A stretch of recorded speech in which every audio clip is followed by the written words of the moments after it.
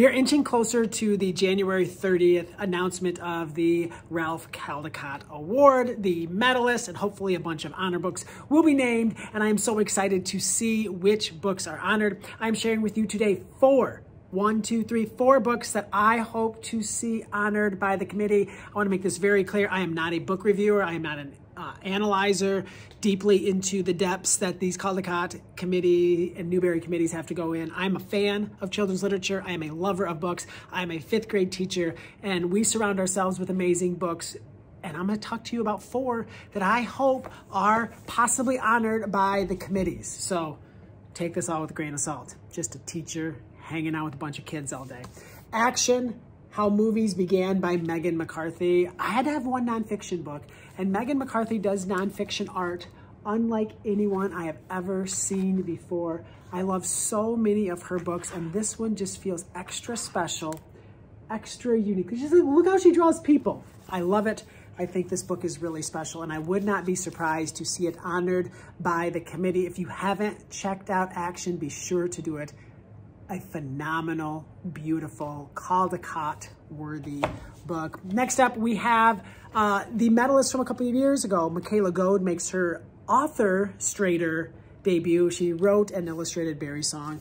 It is just pure magic. Like, look at that art. Seriously.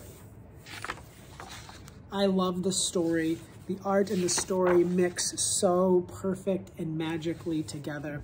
I would be so happy to see Michaela receive another medal or possibly an honor for this breathtaking book, this story that takes place way up in Northwest United States. If you haven't read this, be sure to check it out as soon as possible. One of the best books of 2022. Next up, we have I think it's a debut book. I think Gibberish by Young Vo is a debut book. To be honest, I'm not even sure, but it's the first time I can remember seeing a Young Vo book, and it has such unique art.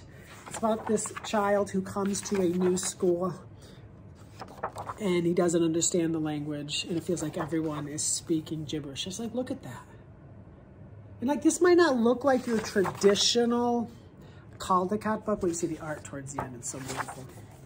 It might not feel like your traditional Caldecott medal-winning book, but it kind of felt like that a little bit a handful of years ago when Dan Santat won for Beagle. And maybe this is a year where something that looks a little different than maybe what we expect to see in the Caldecott medal is honored. So Gibberish, Young Vo, debut creator, I think. Phenomenal book. I loved it. I loved reading it to kids and discussing it with kids. I read it to both last year's class and this year's class. It is a hit.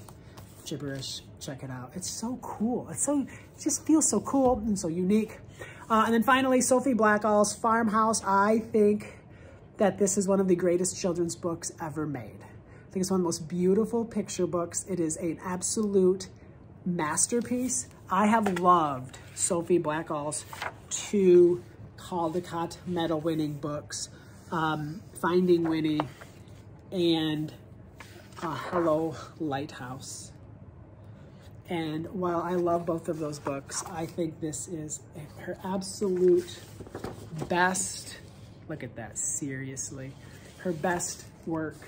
I cannot imagine a world where 15 or so experts in children's literature come together and don't select this at least an honor.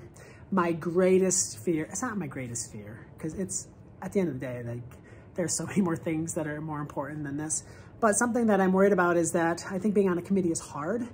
And I worry that, not that they would ever do this, but maybe subconsciously somewhere deep in their soul, they would think like, oh, she's already won it twice. And that can't come into the conversation. So that's probably why I probably couldn't be on these committees, because it's just too much about, like, I don't know, my heart and how I feel deep in my soul, and maybe not on the merit of the book. That this book has all the merit, but I would get into some of those narratives outside of the actual, just what their job is to do. And I'm sure that they're going to do their job. I have complete confidence in the committee.